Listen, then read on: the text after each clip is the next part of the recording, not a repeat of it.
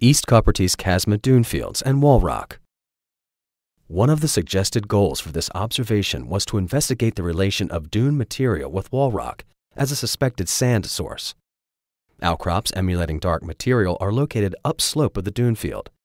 Adjacent high-rise images show evidence that the dune material may be locally derived. Overlaps with other high-rise images also help to monitor for change detection, dune slip faces, and rock slides. Coprates Chasma is part of the large Valles Marineris Canyon, the largest one in the solar system.